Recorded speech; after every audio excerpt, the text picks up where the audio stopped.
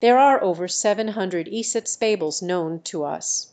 However, determining exactly how many of them would be considered appropriate by Alice's content restrictions is subjective and can vary based on personal interpretation.